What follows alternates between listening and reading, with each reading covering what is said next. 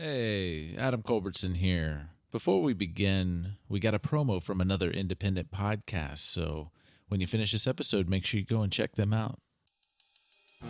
Hello, this is Mike, the GM of the Dresden Files RPG podcast, Green Mountain Mysteries.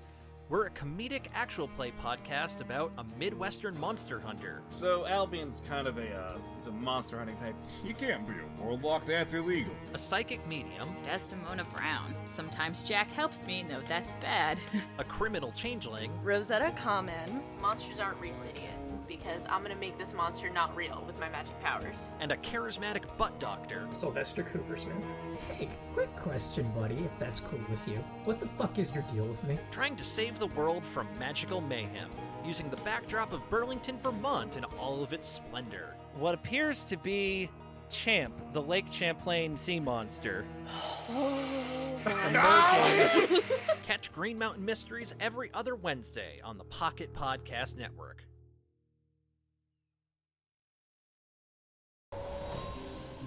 Steel your mind, for eldritch horrors of the universe unknown.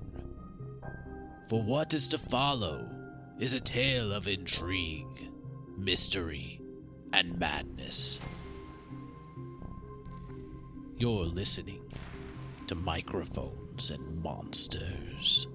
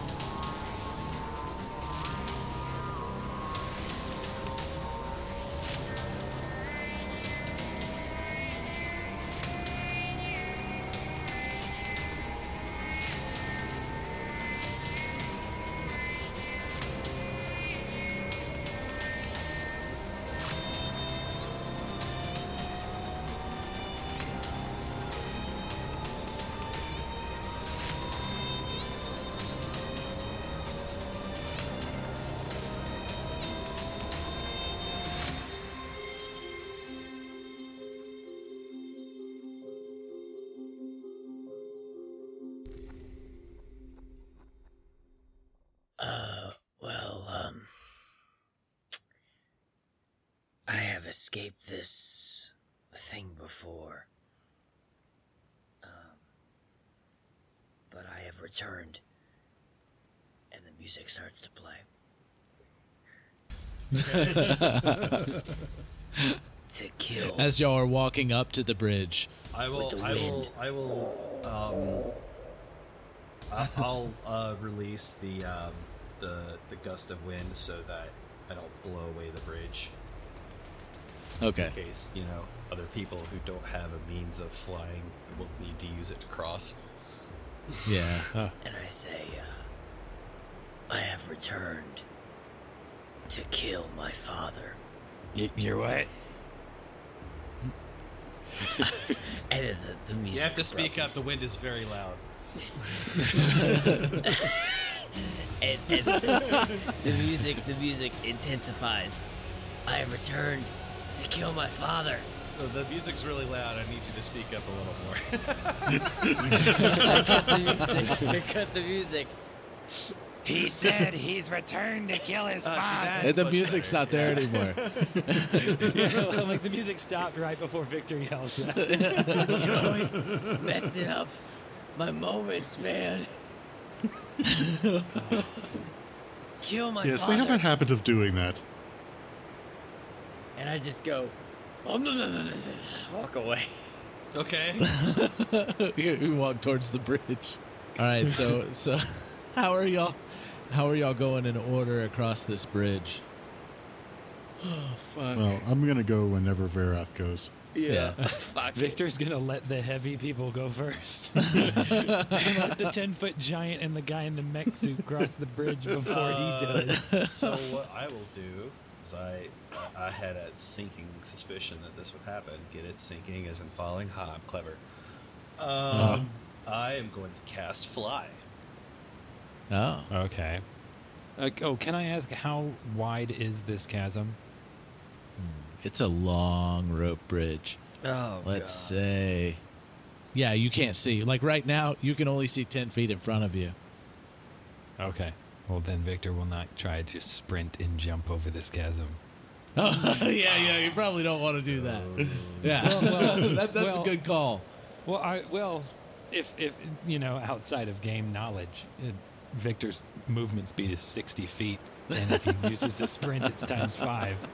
Yeah. So that's already like 300 feet that he could have gone. So jumping though, in a blizzard. Yeah, sure. With disadvantage, yes. Maybe, yeah. Maybe. Maybe. It's got a +6 in acrobatics. I mean, all I'm saying is Usain Bolt could not jump the same distance he can run. No, within 6 feet. Yeah, exactly. Or 6 seconds. Like, he couldn't jump that distance. And jumping is strength-based, not dex-based. Yeah. Okay, so are we still in initiative order? Well, who's wanting to cross first? So what I'm thinking of doing is I'm going to fly to the bridge, so I can see the bridge in front of me. And Yeah. Y'all are at the bridge. Okay, so what I wanted to do is using magical tinkering. I am going to place. I still have those. I still have the bullets from the micro SMG. So what I'm going to do is I'm going to take 5 of the bullets, and I'm going to use magical tinkering on the bullets so they radiate light. And I'm going to basically place them along the bridge to kind of as little light nodes so they can kind of see where the bridge is going. Okay. How sturdy is this bridge? I have no idea. I mean, it feels and looks pretty sturdy. Okay. Other than the wind blowing it, and it's not being blown as much without gust of wind hitting it. Okay. All right. Well, you know what? Am I, if somehow the bridge snaps, able to save myself with my Blades of Wrath?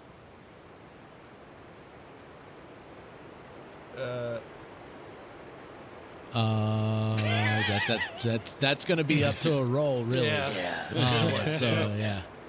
I can't predetermine that for you. Is there a way to... And then... Because I know you're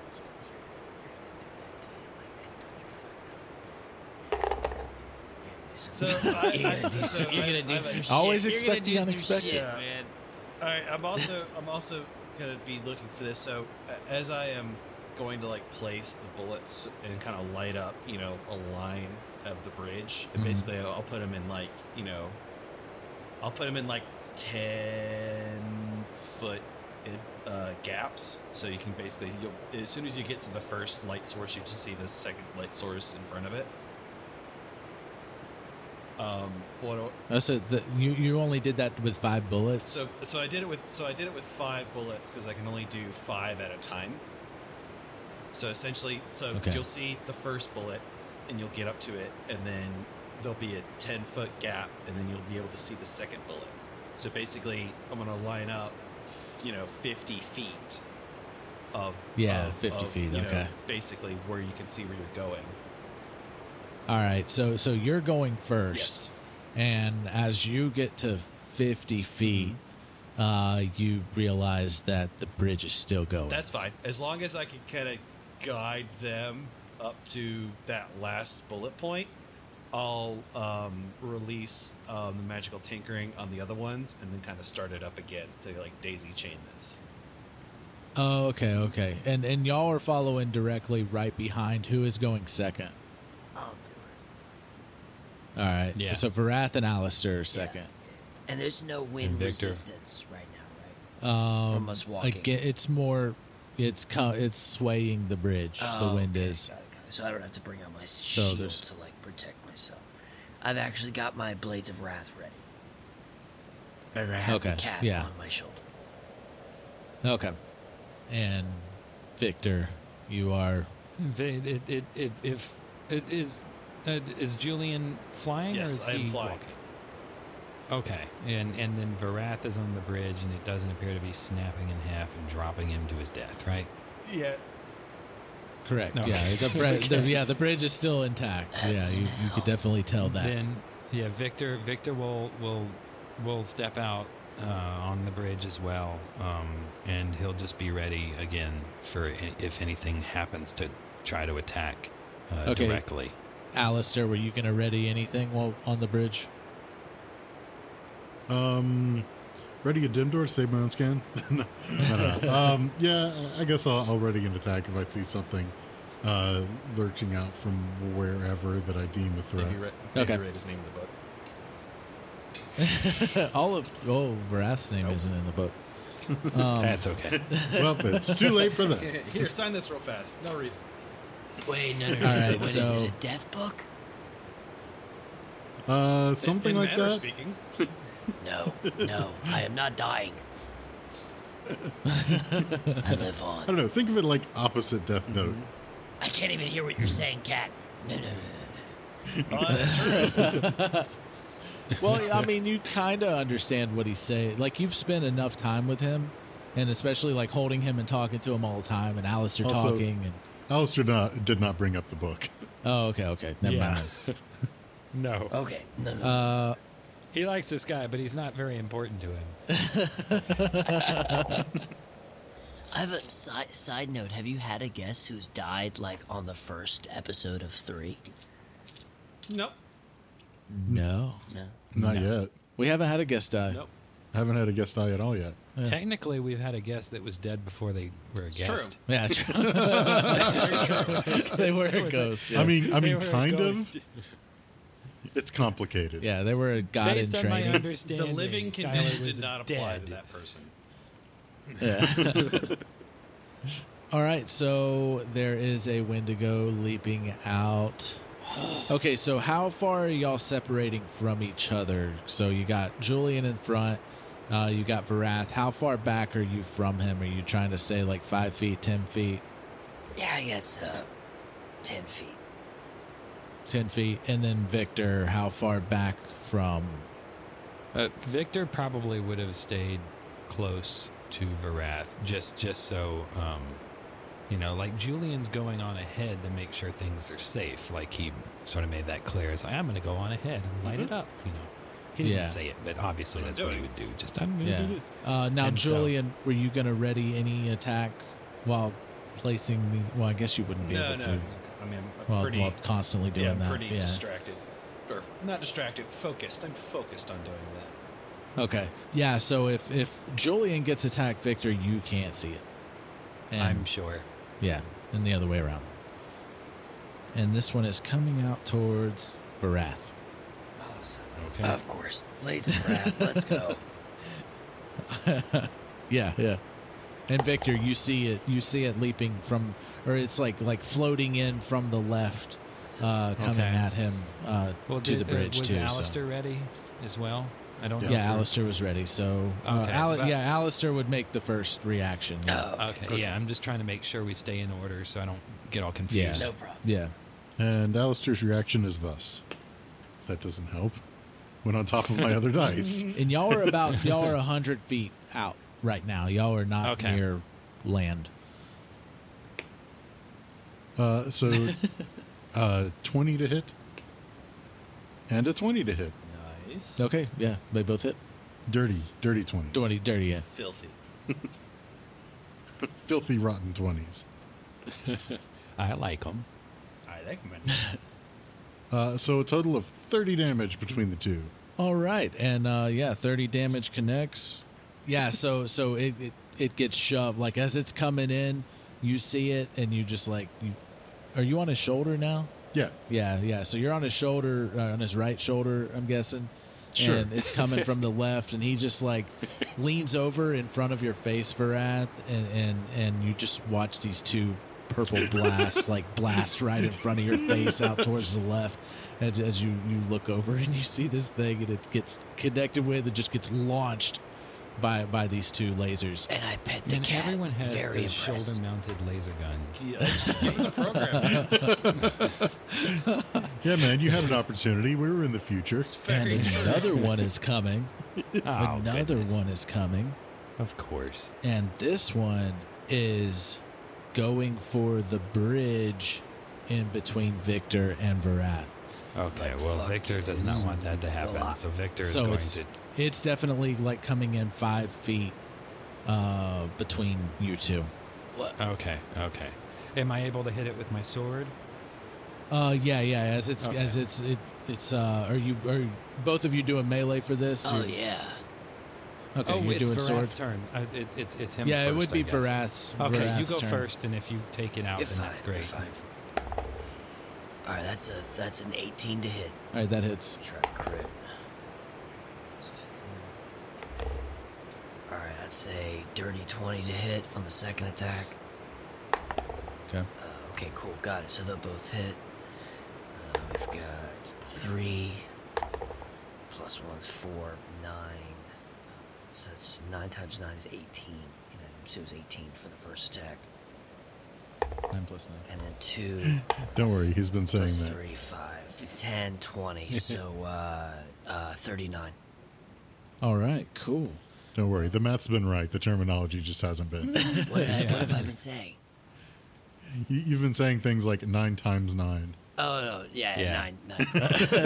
But you've been said adding. 9 times 9 is 18. But you've been multiplying it by 2. Math is Yeah, I'm like, doing you- math in a flash. No, you're doing good. Thanks. Thanks. Did that take it out? Because Victor's like standing there like he saw it, but That's, Virath got to it that's first. 39 It damage. 39 damage, and it latches onto the bridge, and Victor, you still have time to react to it. Okay, so that didn't take it down. It didn't take it down, but it does attach, like it's attached to the side of the bridge, holding onto the rope. Mm-hmm. Okay, cool. So Victor will swing out at it.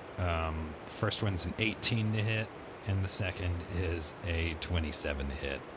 Both hit, yeah. Yeah, I mean, it's sitting still, so why wouldn't it? And then the first one is 8 plus 2, 10. And the second is 8 plus 1, 9. So, 19. I'm assuming that poison and piercing don't matter. Let's or you don't notice anything as you connect with it.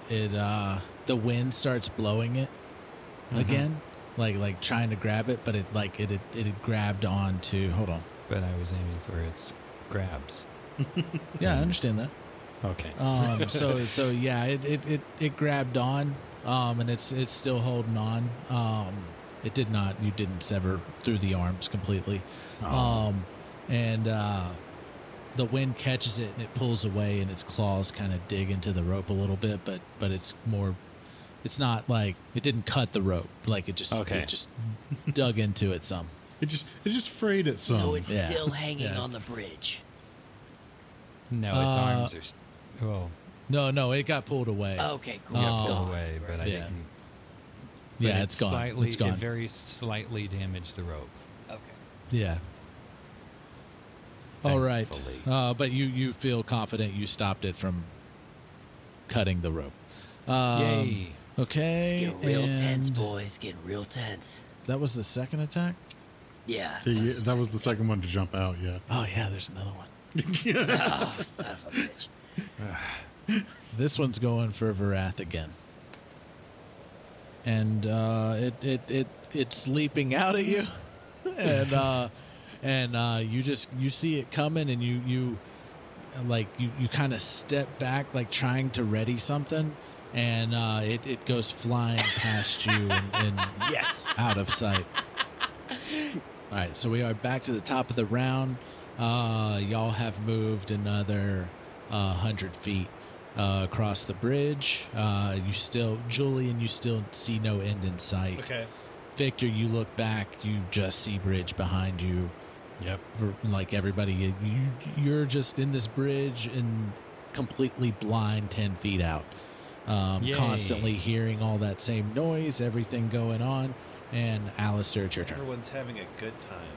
Or are you doing anything special? No, not beyond the normal. Like, I'll just get ready to knock another one off into oblivion. Okay. And just in this hurricane of Wendigo. It's like, all right, everyone get ready for more. Fine. It's fine. I mean, it's either that or just blast blindly into the crowd. Or Virath. blast straight at the yellow eyes. Shoot the eyes. that couldn't end badly. Virath, are you going to do anything? So, Blades of Wrath. I use my Blades of Wrath. I bring out my Blades of Wrath so that I'm ready for I guess action. you keep them out. I keep them out. And I'm ready for action. Yeah. I'm ready for action. All right. He super glues his Blades of Wrath to his hands. Julian, Yes, sir. you continue and laying the bullets down. Yeah. So has everyone got up to that 5th point, continuing to move? Yeah. Everybody is relaying. Like, I'm just gonna say, like, yeah, you're with that. Like, everybody's able to communicate. Okay, yeah. Then I'll continue. Or like daisy chain communication. Yeah, then I'll continue. Then I'll keep laying out bullets and then keep lining them up so they can keep seeing where they're going. Okay. All right. And it's I'll causing say that- enough light to where they can like see the boards. Yeah, as long as they don't what slip I'll off say- into oblivion, I'm cool with that.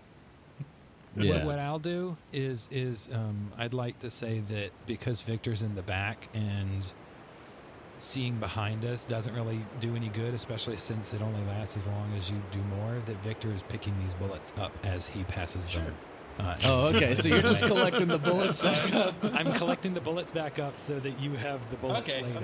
I'm not super worried about that. I did get a lot. I know, but it makes sense, and I have room. So Yeah. Victor's just like because Victor's sort of watching behind everyone anyway, and so like he's sort of walking, Just along, tossing it in your pack.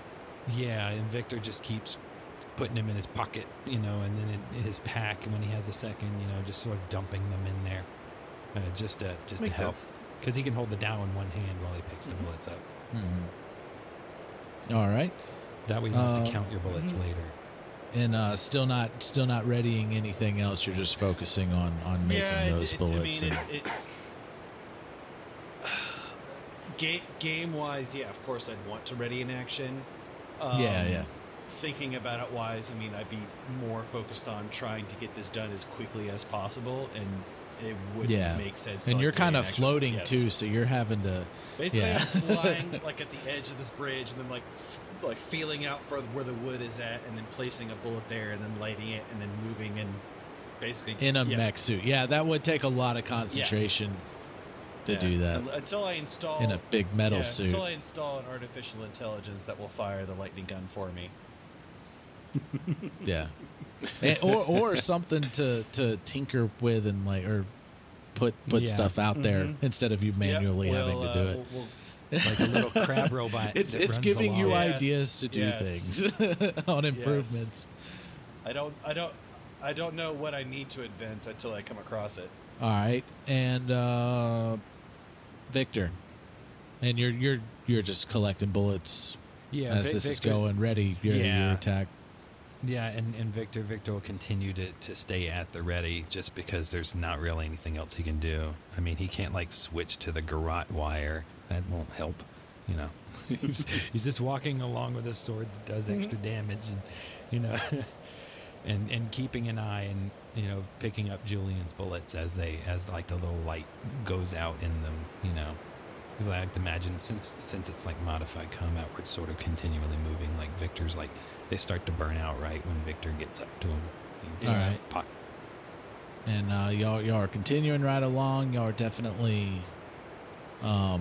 You feel like you're at the lowest, like the bridge sags a little bit, and you feel like you're hitting that point where you're climbing up the bridge. Excellent. I thought we were going to something darker. It's not. And be you feel like you're at the lowest point of your life. Oh, okay. All right, Wendigo time. Wait, what? Wendigo time, and Victor, you're getting attacked. When do they go? Okay. So you can react. Yeah. I guess it makes sense that I'll react to that. So I'll go first this time. And you can yell out to Virath, you turn around and see it. I hit both of those. I got a 19 and a 26. Assuming that they all both of these hit. things have the same. They both hit. Yeah. Yep. The first one I got 8 plus 6, 14. And the second I got 6 plus 5, 11. So that would be 25 total with the 2 hits, and just slash at that thing. Splish, splish, splash, I'm taking it back. Dun, dun, dun, dun. I didn't splish splash, I slash. Oh, that's a very important distinction. I had missed that. I apologize. Yeah. So as you connect with this Wendigo, you notice that it kind of like it lands on the bridge with you, and you with that final blow, you just feel like it just like the life just leaves it. Okay, cool. Goodbye. And it just kind of crumbles on the bridge right in front of you, and all of you see this the yellow eyes again in front of you, in the storm. Like you all just see it, like huge giant yellow eyes, and the storm starts to calm down. Okay. Victor, you killed the storm. Yeah. As that happened, like Victor would like freak out and be scared something would go on with it, and just sort of shove the Wendigo off the bridge with his foot just into the cabin. Okay. Try casually. He doesn't casually want do it it so nobody self-destruct notices. or like come back to life or anything like that. He's just like just sort of stands there, and he's like, he just scoots his foot out and pushes it off the bridge. It just falls down. He doesn't want it there. Yeah. They don't know what you're talking about. I didn't do it. You just hoof kicked it. Yeah. Yep. What body? I don't know what body you're talking about. Like a horse, he just kicked it from behind, and it knocked it off the bridge. With your clawed hooves. Yep. All right, so yeah, the storm is dying down for all of you. As you saw those eyes, and you it's kind of like the storm kind of flows into this cave on the other side of the bridge that you see about from where you are on the bridge, about 250 feet away from where Julian is. On the other side of the bridge, there's a big huge cave opening. As it seems, like the wind and snow kind of just like flow into that cave. And the yellow eyes still there, or did they disappear? They disappeared. Snow cave. And the storm is gone, and we're just in the middle of this bridge. Yeah. Maybe we should get to the end of the bridge. Well, if the storm's gone, you guys can see, so I'll fly to the end of the bridge. All right, yeah. Yeah, and I'm assuming the rest of us would just quickly make our way to the other side of the bridge, because being on this bridge is not advantageous to our situation. Aleister will go no faster or slower than Virath. And yep, that's what'll happen. I'll just wait until Virath. Y'all are able to cross the bridge unharmed at this point. Excellent. Look at that. I guess we can approach the cave. Yeah, I'd at least like to see what's in the cave. Yeah. While we're walking, Victor will like reach into his backpack and just pull out like a big handful full of bullets and be like, "Here, Julian." And kill him back. I don't want these back, but thanks, I guess. You don't want them back? Care. Put them in your machine gun. I gotta reload the magazine. That takes time. I'm not gonna do this now. Fine, I'll give them to you later, and I'll put them back in my pack. You have more important things to worry about than loading bullets into guns that could be used as shooting implements. What do you think I am? Some person that prepares for things? As you're complaining, Victor will just put them back in his pack and hope and assume that you have more ready to go. Let me use a useless spell that won't do anything valuable. So as y'all approach the cave entrance, and are y'all starting to go in? Yes, I am. We turn around and leave. Now, specifically, We've come all this way. Time to go back. Virath and Aleister, you're going to hear you're going to hear what's being said, partially in Aleister's case. Partially. You're going to hear a mixture of wind. I guess Victor and Julian, you're going to hear that wind, and it's going to be just echoing out of the cave towards you.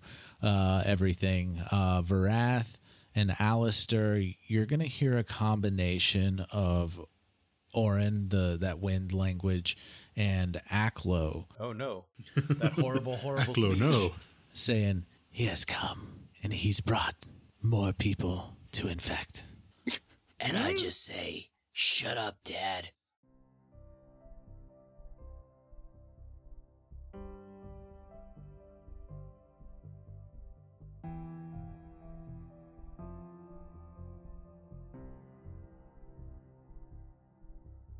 Hey everybody, Adam Culbertson here, your DM of Subverting Expectations, wielding my dice of shitty rolls in this episode.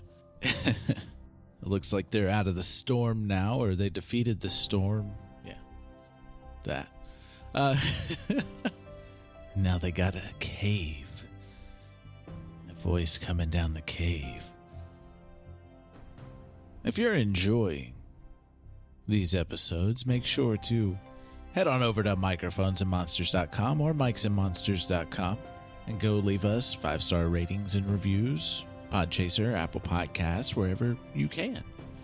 It helps us greatly. We also have Patreon, where you can support us there as well. The music and ambiance in this episode was written and produced by Marco Mazzei of Fallen Highway Studios. I can never thank y'all enough for the support, the listening, the subscribing, everything. Everything that you do. Reaching out to us, interacting with us. It's awesome. It feels great. And I hope you join us next time here on Microphones and Monsters.